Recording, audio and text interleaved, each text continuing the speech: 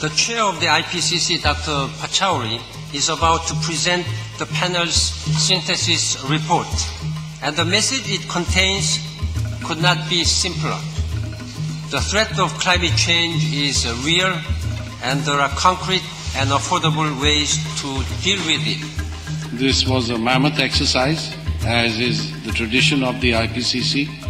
About 450 lead authors from over 130 countries, and including, of course, the 2,500 scientific expert reviewers and 800 contributing authors. You have the best available science and expertise drawn from all over the world. The IPCC's diligent work is a key building block in our efforts to mitigate the effects of climate change. The awarding of the Nobel Peace Prize to the IPCC is a testament to this.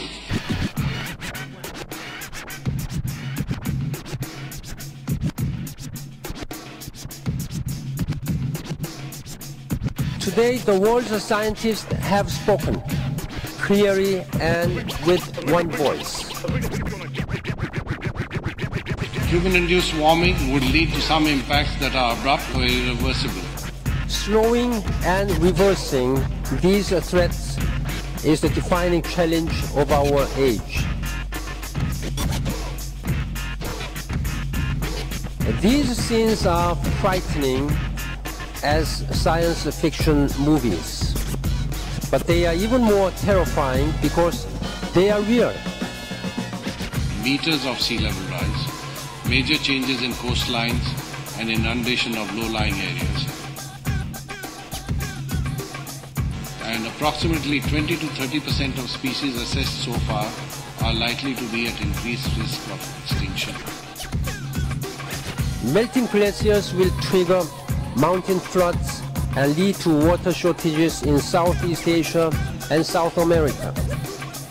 Rising sea levels could inundate small island developing states. Reduced rainfall will aggravate water and food insecurity in Africa. In Africa, between 75 to 250 million people are projected to be exposed to increased water stress. This will be by 2020. And in some countries, yields from rain-fed agriculture would be reduced by 50%. And in Asia, you have problems of freshwater availability.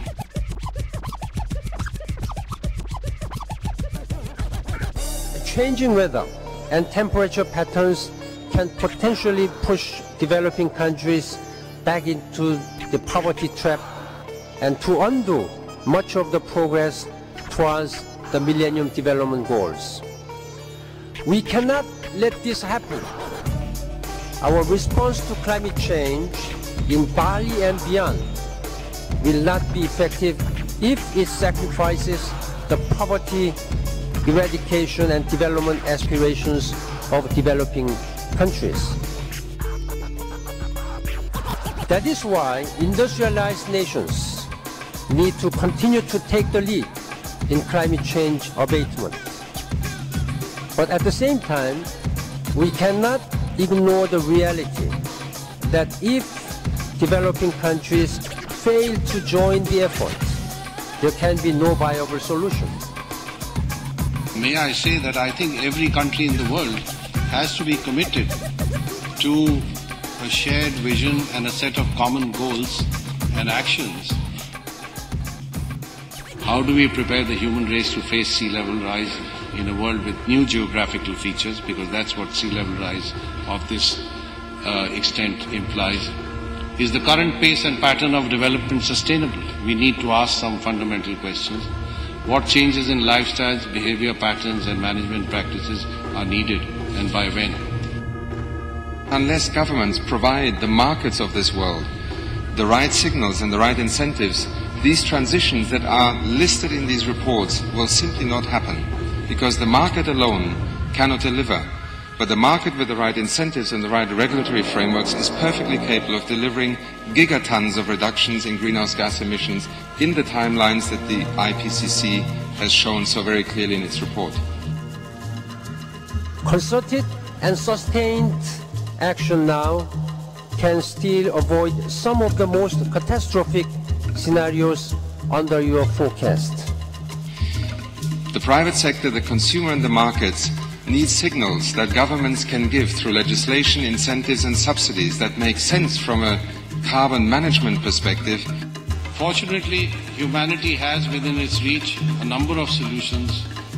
A wide variety of policies and instruments are available to governments to create the incentives for mitigation action.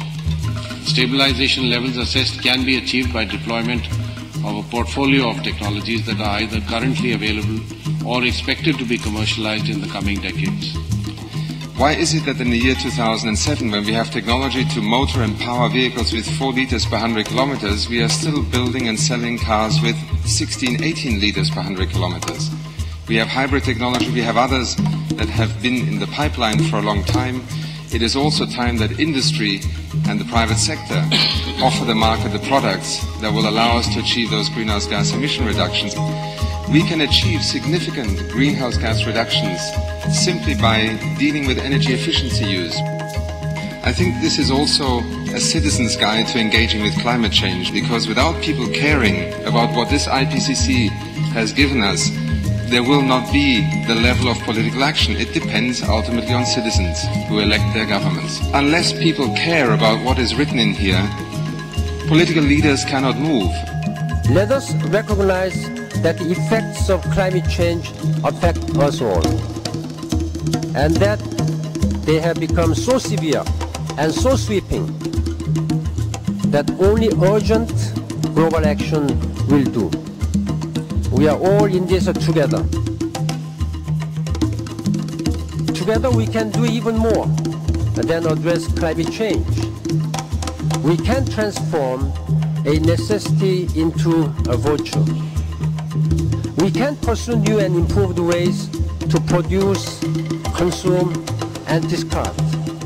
We can promote environmentally friendly industries that spur development and job creation even as they reduce emissions. We can usher in a new era of global partnership, one that helps lift all boats on the rising tide of climate-friendly development. I can tell you with assurance that global, sweeping, concerted action is needed now. There is no time to waste.